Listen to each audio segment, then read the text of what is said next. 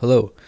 In this video, we're going to show a technique to simulate a C# feature called InternalsVisibleTo within TypeScript, which does not have that, but we can simulate it using classes and protected variables.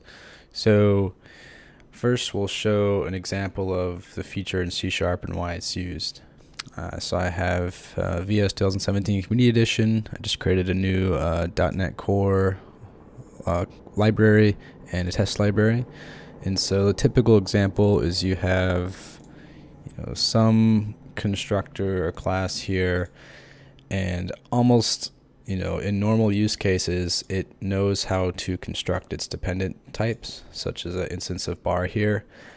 But perhaps if we go look at bar, maybe it's making an HTTP request or doing something that's not very deterministic. So for this example, I'll just have generating a random integer. And yet if we wanted to unit test this function of bar, we wouldn't be able to know what the value was because this number would keep changing. Kind of like HTTP or any other external dependency, the number could go down or whatever, and you need to set that return value. And so most of the time you would use mocks, but we didn't want to expose the ability to set this instance of bar to consumers because for whatever reason they just don't need that complexity exposed to them.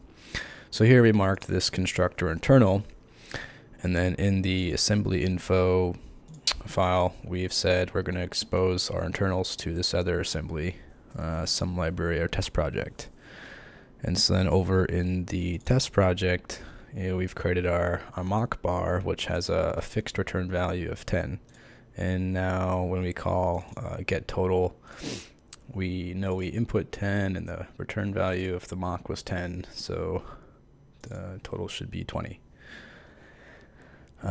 We can run it here, see the test passes. So now we'll go take a look at how to do a similar thing in TypeScript. Obviously it doesn't match exactly because they don't have the same constructs in the language, but you could get fairly close. So here we have Visual Studio Code, and we have TypeScript project set up with almost the exact same structure. Have a class foo, which has a kind of a direct dependency on this other type bar, and the constructor for the class, you see it only takes one parameter.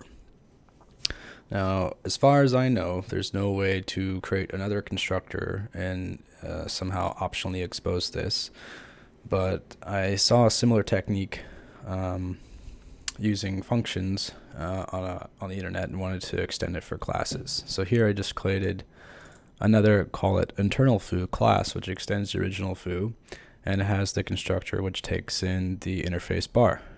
And then in our root of our library, we're not actually exposing the internal foo class from the foo module. We're only exposing the kind of public constructor we want. So for consumers of our library, they won't be able to create a new instance of internal foo, only foo. So that kind of achieves this internal property. But then because our tests are written within the same scope, they have access to import that InternalsVisibleTo class, right? So here we're creating our mock iBar, same thing in C# with a fixed return value of 10. We provided the mock instance with as a second parameter. Same thing, calculate the result, and it should be 10 plus 10 equals 20. And we can go run our tests here, run npm tests, and you see they should pass. So thanks for watching. If you have any questions, let me know in the comments.